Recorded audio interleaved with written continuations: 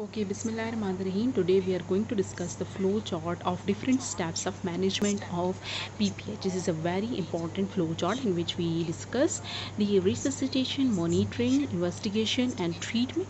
Okay, and it's very important that these things should occur simultaneously. Okay, we should perform all these steps in a same way. Okay, in the same time. Okay, whenever there is a major hemorrhage of more than 1000 ml, then we have to continue obstetric hemorrhage or clinical shock management. Okay, so the first step is call for help. So major obstetric hemorrhage, we have to call for help. The call for help may be via telephone call, or we can ask our colleagues nearby. Okay, by any means we have to ask for help. Call for help is the first step in the management of any sort of emergency, whether it is obstetric or any other emergency. So call for help. Okay, senior midwife, obstetrician, anesthetist should be called, alert hematologist, alert blood transfusion laboratory, and alert consultant obstetrician on the call.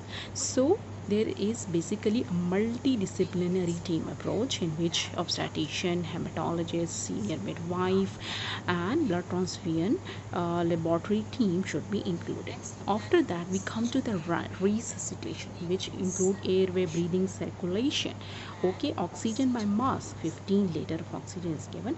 Fluid balance is also very important. So this is airway, breathing, circulation. Okay, A is for airway, B for breathing, C for circulation. Okay, airway, breathing, circulation, D is for disability, and E is for exposure. So ABC is the first step in the resuscitation program.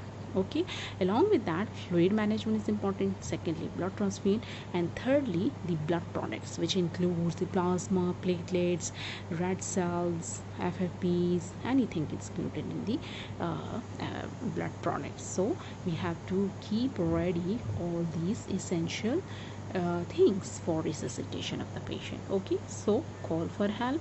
Okay, and resuscitation, airway, breathing, circulation, oxygen by mask.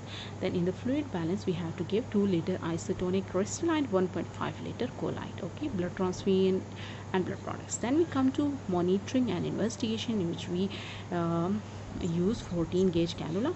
We use all these tests: full blood count, cross match, cryoprecipitates, ECG, Foley's catheter, and maintain IV line, and weigh all the swabs and arrange blood products. Then we come to the medical management, which we rub up the uterine fundus, we empty the bladder.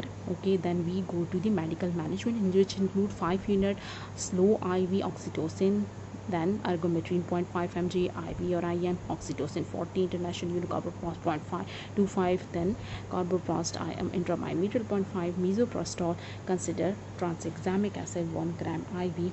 Okay, and if that doesn't work, then we have to shift the patient to the theater. We have to do examination anesthesia, check whether uterus is contracted or not, any clotting abnormality is present or not, which needs to be corrected. Okay, and then we comes to the other management in the theater, which include balloon tamponade and the B-lane suture. Okay, so we do the balloon tamponade. If that doesn't work, then we apply the B-lane suture. Okay, and so you can see in the flow chart that we have the we have used intrauterine balloon tamponade, brace suture, then consider interventional radiologist if that doesn't work. Okay, in the surgery, we do stepwise uterine devascularization, internal iliac artery ligation, then okay, so you can see that there is internal iliac artery ligation as a first step. Okay, if that doesn't work, then we will go toward the hysterectomy. Okay, this is the hysterectomy. And the third is that of the uterine artery embolization. We take the help of the intervention radiologist for these things, and we do these steps. Okay, and once all these steps are done, we shift the patient to high dependency units or intensive care unit. Okay, for the further management and care of the patient. Okay, so this is the whole chart of the PPH guideline. Okay, and in the end we have some important abbreviation which all of you know. Okay, so whenever there is major hemorrhage, blood loss greater than 1000 ml, we have to call for help, alert the essential people team, and do resuscitation, airway, breathing, circulation, fluid balance, blood arrangement, blood products arrangement, continued monitoring, and sending of all the investigations which are included in this chart.